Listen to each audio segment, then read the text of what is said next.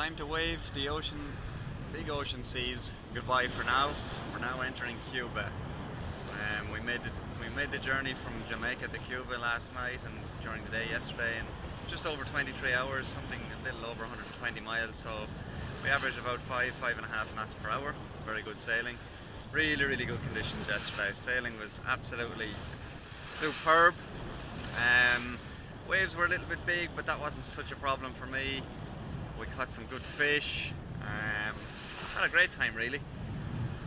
As I say, we're entering Cuba now, and we're coming into this little channel at the moment. We can actually see the bottom of the sea here. It's only 10 meters. It looks like we're out in the middle of nowhere, but there's only 10 meters depth here. We're arriving into an archipelago in the south of the island, south of Cuba. I forget the name of the archipelago. It's quite a weird looking name, so I couldn't even attempt to pronounce it. But yeah, more videos to come. Entering Cuba.